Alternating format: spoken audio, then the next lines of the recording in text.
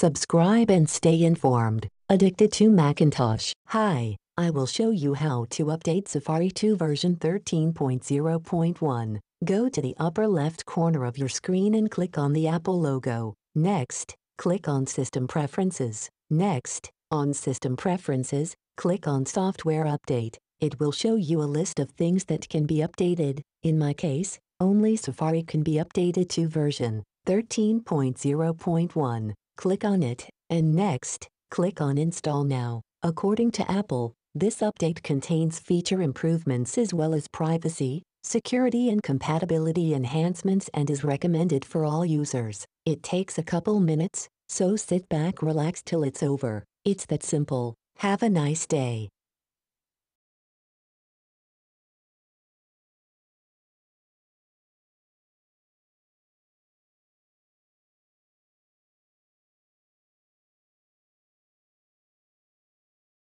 Subscribe and stay informed. Addicted to Macintosh.